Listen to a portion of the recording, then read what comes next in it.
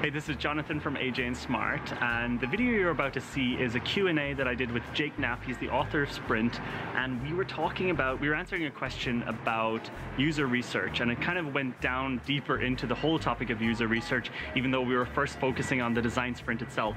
So the video you're about to see is from the Design Sprint Masterclass. It's an online course that we have, and we're just taking a few snippets out of it and putting it on YouTube so that you don't have to, pay to see a lot of it.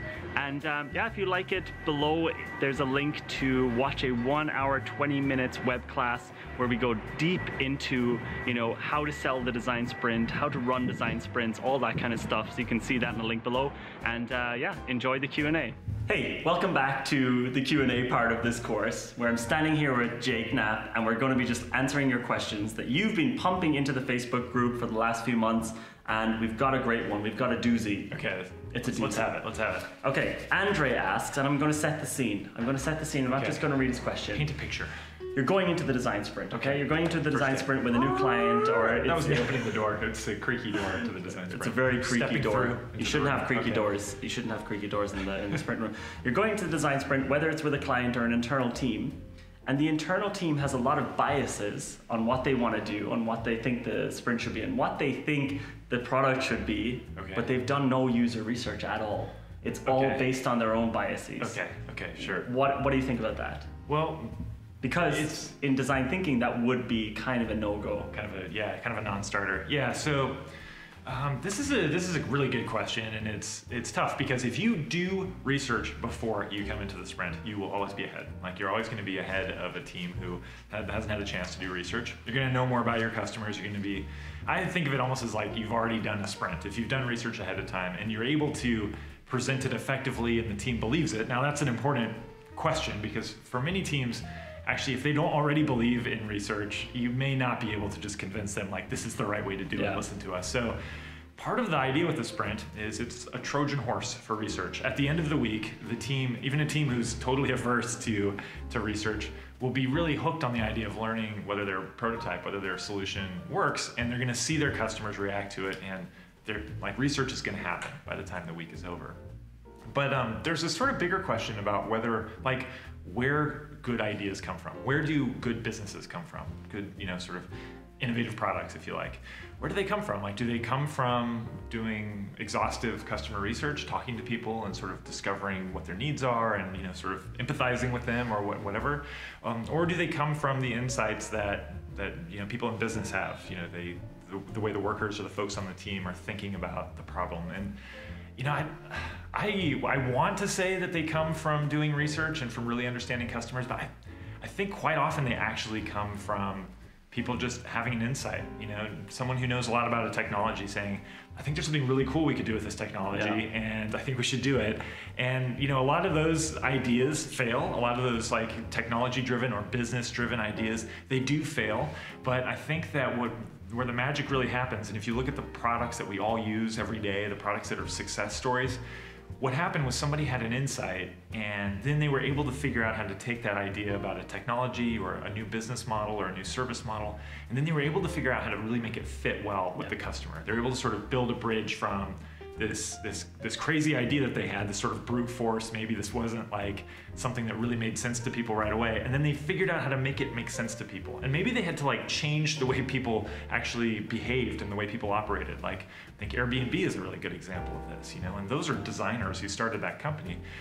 They had this idea about this home sharing thing that honestly, when I first heard about it, it sounded a bit creepy, it's like you're gonna be staying in somebody's place, and they had to sort of also change people's expectations in the world. They had to figure out how to build that bridge, and they did it by taking their crazy idea, and their sort of insight into the business, into the service, what was capable with, what was possible with technology, and then they figured out how do we make this fit the customer. But it's like the insight or the inspiration or the opportunity first, and then figuring out how do we make this fit. Not every insight will even be possible to fit to people, and it's not to say that I'm sure there are stories where people just started with exhaustive discovery research and then came up with something, but I don't know those stories. The stories that we all, the products that we all know, the businesses were so successful, they started the other way. So in a sprint, I'm okay with starting with the company's insights and then seeing what happens. Yeah, I think that's a great thing about the sprint. You can start with a lot of assumptions and those assumptions are going to be challenged on the user testing day anyway. Yeah.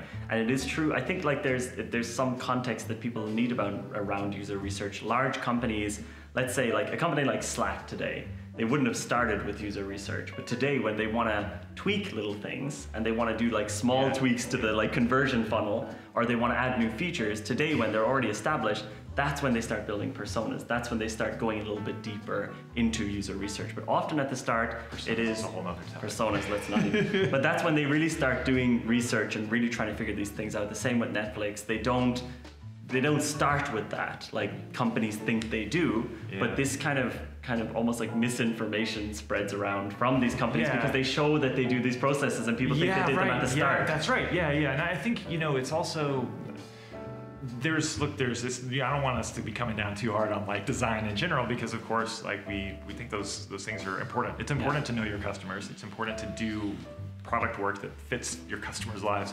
It really does matter. I think that there's just sort of this philosophical approach about whether you try to convince the team that there's a sort of golden perfect way to know your customer and like we must do like our design and our research this way, or whether you try to help your team. And I think that the design sprint, my standpoint was I had tried in the past before doing this to like figure out what the golden way to do design was, and I'd sometimes tried to convince people, look, this is the right way to do it. We should do it this way. You should feel guilty if you're not doing it right. But the reality is I don't know that there is a golden way. And instead, besides the design sprint. Besides the design.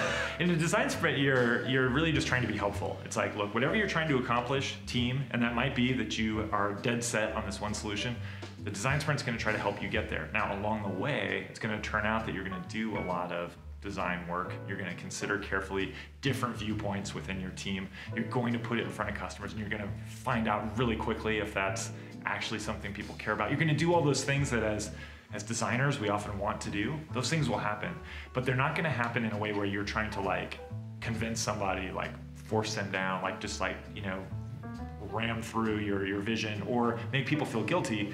Instead, you're going to be helpful. You're going to be helping them along the way. So you'll take their energy and their enthusiasm for their solution. You'll help them. Perhaps they'll be right. If not, you'll have shown them a way to learn. And I think that's what it's all about. To me, that's a better way and a more fun way to work together. Great answer, Jake. Oh, thanks. That was amazing. Thanks. Hope you're enjoying the course. See you later. See ya. So welcome back. I hope you enjoyed that video. It got a bit, I'm sure there's going to be a little bit of controversy. I'd love to know what you think about user research, maybe not just related to the sprint, but just do you think products need user research, especially new products? Or do you think that it's going to kind of make them a little bit too vanilla? Or do you think it's just like extra work that doesn't need to be done? I'd love to know that in the comments. So I hope you liked it. Give it a like if you enjoyed it. Subscribe if you haven't already.